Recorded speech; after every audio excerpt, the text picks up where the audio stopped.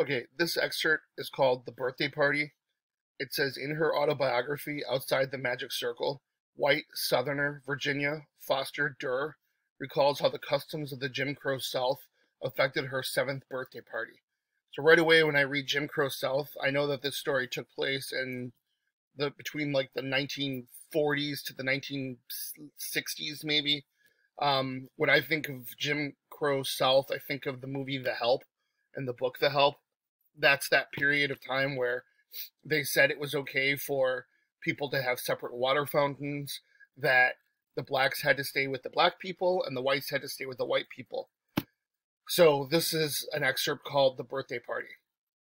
During the summer of Aunt May's visit, she heard the little black children in the backyard calling my sister Sis.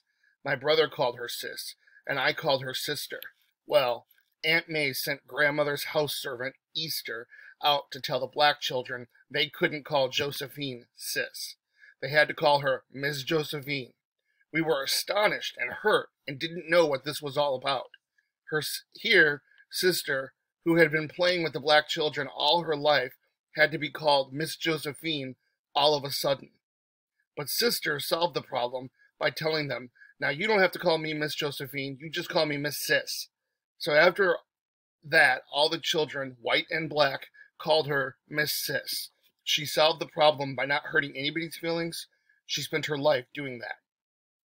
The incident was a warning that our idyllic days were over, but the great trauma of my early life came with my 7th birthday.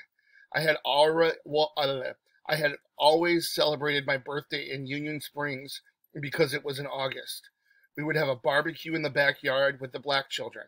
We would dig a pit in the backyard, which was sandy, and place a grill over the hole and build a fire. Then the cook would give us chickens, which we were allowed to baste and turn. But on my 7th birthday, my mother and grandmother and aunts all said I had to have my birthday in the front yard and have just white children. No black children could come to my party. Well, I got very angry about that. So I've read the first two paragraphs, and I know that this is an excerpt from a person who is white, who hangs out with black people who, when she's not supposed to. I know that because she's getting in trouble from her Aunt May for not being called Miss by the black children in the opening of the excerpt. And then here in the second paragraph, it says she was supposed to have a birthday party, and she'd always had it with the black children and the white children together. And now she's being told that she had to have the birthday with white people in the front of her yard. And I know that when she uses the word I, it's Virginia Foster Durr, because it's her autobiography. And autobiography is a story of your life written by you. If you do something auto, that means you're doing it yourself. Paragraph 3. I had been planning the party for months. I had had typhoid fever and had spent the whole time that I was ill planning my birthday party. I was going to have a pink cake and pink slippers and pink socks and a pink dress and a pink sash and a pink bow in my hair and a pink and strawberry ice cream. When August arrived, I had a pink dress, the pink socks, the pink everything except the strawberries, which weren't available in August. But I was told none of the black children could come to the party. Only white children, perfect strangers they had picked up in Union Springs. So I had a temper fit early that morning, and they finally agreed that I could have the barbecue in the morning and the party in the afternoon. The barbecue would be in the backyard with the black children, and the party would be in the front yard with the white children. We had the birthday party, and everything was going fine. One of the little black girls was tearing up the chicken, and she offered a piece to Elizabeth. Elizabeth, who must have felt like an outcast in this group, all of a sudden said, "Don't you give me any chicken out of that black hand of yours. I'm not going to eat chicken that your black hand has just touched, you little N-word." I told Elizabeth to go to hell. I was just furious. You see, the black girl was Nursey's little girl, Sarah. She and I had played together all the time.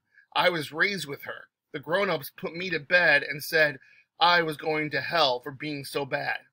So the narrator of this story just told this girl, Elizabeth, to go to hell because Elizabeth was yelling at a little black girl who tried to hand torn pieces of chicken to her, Elizabeth.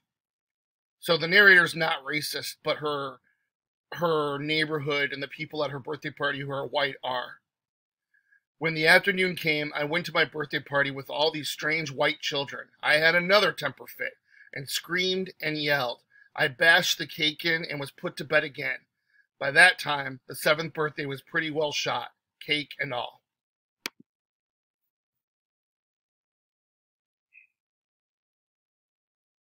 Okay, so the ending of the story, basically the 7-year-old Virginia Foster Durr gets in trouble again for having another temper fit.